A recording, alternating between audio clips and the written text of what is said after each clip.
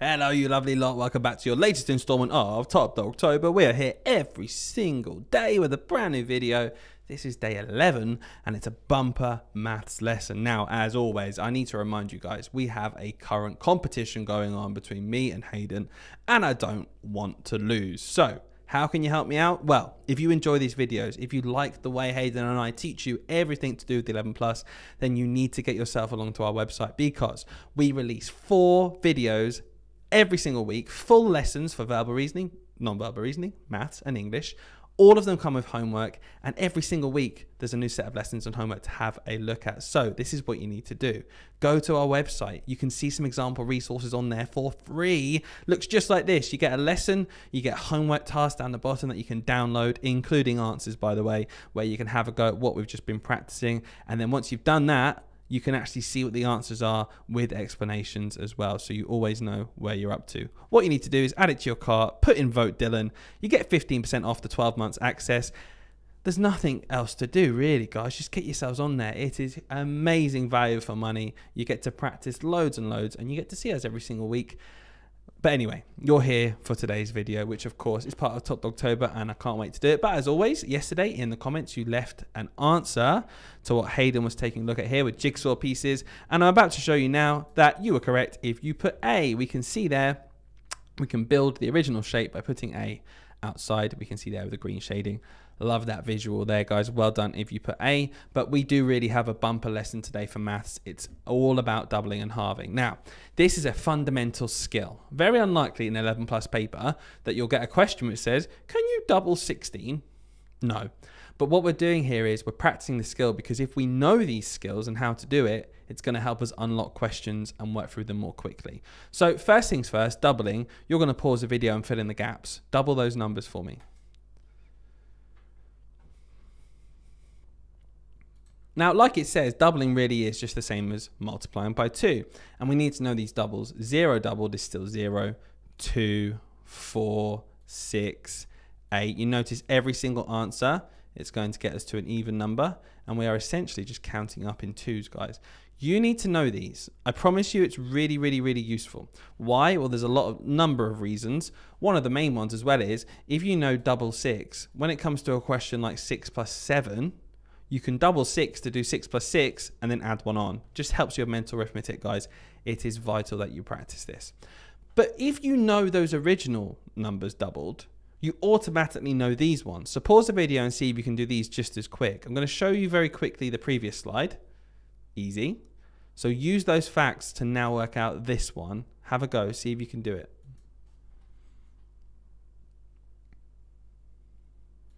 So all we're doing really here is doubling 0 is still always going to be 0. No matter what we do to 0, it's going to end up with 0. Doubling 10, well, double 1 was 2, so double 10 is 20. Double 2 was 4, so double 2 tens is 4 tens, which is 40. And it just goes up like this. This will be 60, this will be 80. We can keep going now. 50 doubled, well, 5 doubled is 10, but it's 10 times bigger, so it's 100, 120, 140. You get the gist by now. We are simply doubling each time, and it's 10 times bigger than if it was just 9 or just 8 or just 7. Simple. So we can double those numbers, okay? So if we can double the 1s, we can double the 10s. Now, why is that important? Well, we can combine them. So there's all the answers there. This is how we double numbers now. So if we know how to double 1s and 10s, and also by definition hundreds and thousands, we can just apply that same logic. How do we double these numbers here? So double 63, you should be thinking of partitioning them. So let's put 63 into our part whole model. We're going to partition the 6 out. It's not just 6 and 3. We know that. It's 6 tens. So this is actually 60. Now, we just have to use our facts from earlier. Double 3 is 6. Double 60, well, I know double 6 is 12, so double 60 is 120. Add them up, and we get 126. This is what you should be doing in your head eventually. So right now, you could write it down on paper if you're less confident. When you become more confident in your head, for example, 37, double 7, double 30, add it up. 285, double 5, double 80, double 200, add it all up. I want you to have a go at those two for me and see what you can get.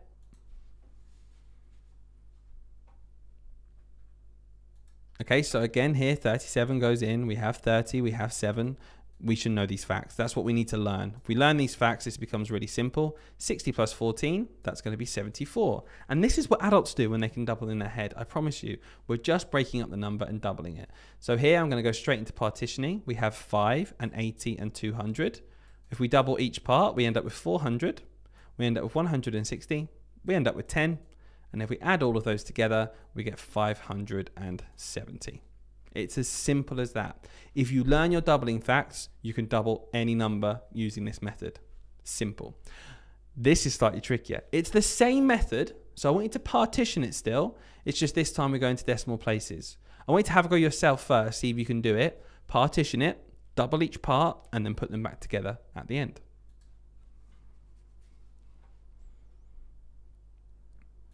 So it's the same logic. 1.7 goes to 1 and 0.7. It's just about practicing that partitioning. We know double 1 is 2. Double 0.7, you're still going to use double 7 to help you. Double 7 is 14. So double 0.7 is 10 times smaller, is going to be 1.4. 2 plus 1.4, 2 plus 1 is 3. And then the 0.4 is left over. The answer there is 3.4. Here, we split it up into 3 parts, but we don't need the middle one because there are no 1s. So we can take the 10 here, we can take the 0.5 there, double them both, we get 20 and we get 1. Add them up, we get 21. And at the end, we have 0.2, we have 6, and we have 40. Again, double each part, guys, using the same logic. 80 plus 12, using the fact we know double 2, therefore double 0.2 is just 0.4. 80 plus 12 plus 4, or 0.4 rather, that's going to give us 92.4 as the answer. This is how we double. Okay, so partition, double, and then combine and put them back together. Halving, it's a little bit trickier. So let's think about halving. Halving is the opposite, the inverse of doubling. So if I take 10, half of that is 5. And if I go back that way, it's the same as doubling. So double 5 is 10. So half of 10, which is the same as dividing by 2, is 5. Now we know half of 10 is 5, half of 8 is 4, half of 6 is 3, half of 4 is 2, half of 2 is 1. What about those numbers in the middle? Pause it and have a go and see if you can fill in those blanks.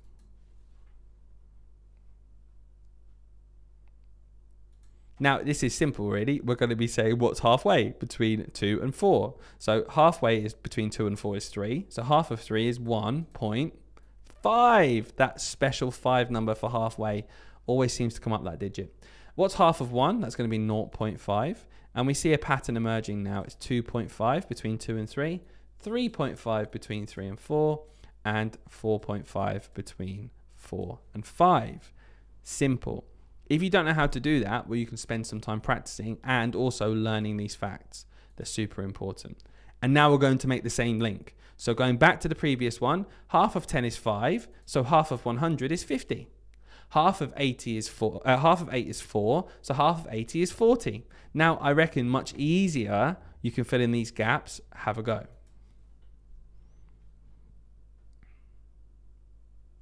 So whereas before this was 1.5, now it's 10 times bigger, it's just going to be 15. This will be 5. These are all whole numbers now. And this is something that we see a lot of children get stuck with, is halving numbers where the tens digit is odd. Because we think, oh, can we half 5? That's going to be a decimal number, right? No, because it's 5 tens.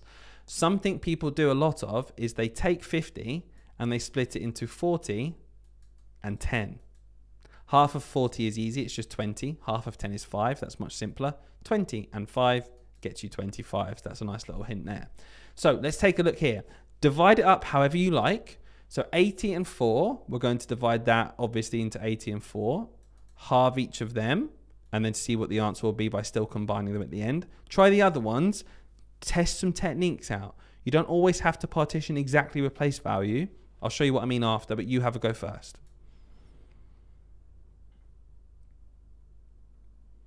So with 84, half of 8 is 4, so half of 80 is 40. Half of 4 is 2, so we get 42 as the answer. Nice and simple. Guys, it's really, really key you learn these facts. This page and this page, it will help you do this much more quickly. 50 and 6, now we could do 50 and 6. If we know those facts, we know this is 25 and we know this is 3. We add them up and we get 28. Now, this still would have been correct if you split it into 40 and 16. That still makes 56. And you could have got 20 and 8. Look, it's still 28. So it doesn't matter how you break up the number, you choose based on your confidence. 712, again, you could break it up however you like. You could do 2, 10, and 700 if that's what you're confident with. Or you could even break it up into 600, 100, and 12 if you know those halves better. It's up to you. Half of 2 is 1, half of 10 is 5, half of 700, well, half of 7 is 3.5, half of 70 is 35, half of 700 is going to be 350. The answer, therefore, is 356. You could have got that from here, 350 and 6. It doesn't matter, guys. It's what's best for you as long as you've learned your halving facts. So try these ones now. I'm not going to tell you the trick. I want you to have a go yourself, but there is obviously something tricky about these ones.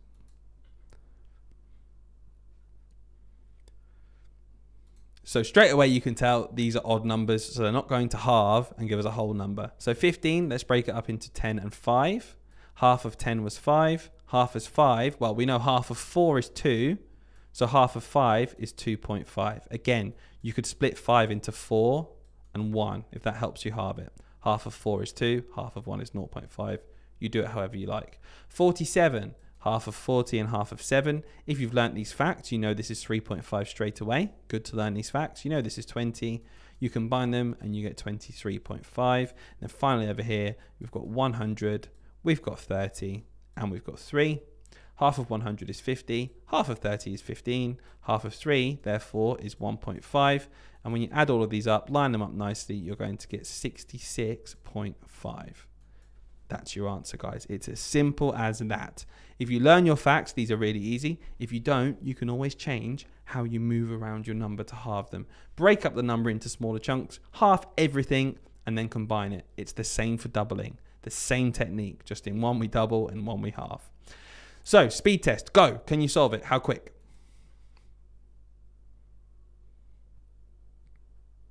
Okay, the answer's here, 146. And over here, the answer halving 58 would be 29. Well done if you got that using our partitioning method. Here you could double 70 and get 140, double 3 and get 6. Over here you can half 50, get 25, half 8 and get 4. Do it like that. Super duper quick. Speed test, go!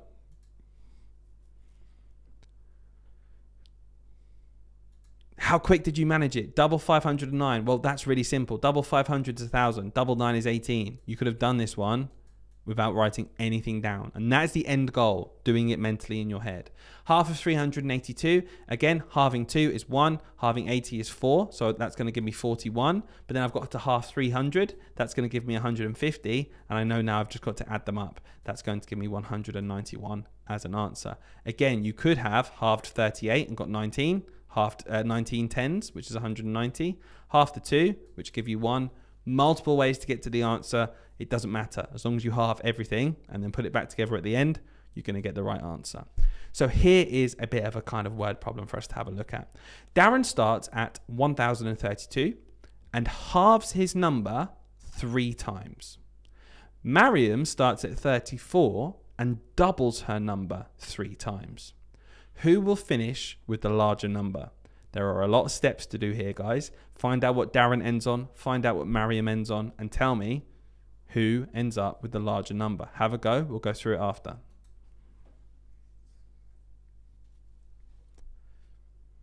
Okay, let's start with Darren. 1,032. So we're going to start with that number. We're going to halve it 3 times. Here's the first time. Half of 1,000 is 500. Half of 32 is 16. 516. You could be drawing this out however you like. I'm at the point now where I can do it mentally. You might be able to do that as well. 516, the second halving. Half of 500 is 250. I'm going to actually jot this down.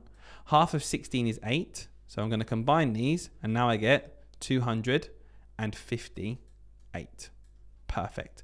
I've done 2 halvings now. So I'm going to move on now to the next one. Halving 258. Half of 250 is 125. Half of 8 is 4. So I can do it that way. You do it however you want. We're going to end up with 129. So 129. Again, however you want to do this, you can do it. You could write it down like this, 258. And you might think half of 8 is 4.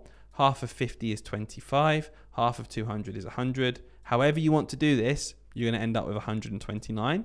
Now let's see what Mariam ends up on. 34, she's going to double it 3 times. People tend to find doubling easier. Let's see. Double 34, so double the 30, double the 4, we end up with 68. Let's double the 68. We end up with 120, double 60, and 16. So 16 plus 120 gets us to 136. Look at this. We are already on a larger number, so we can stop there. Whatever we double here is going to end up being more than 129.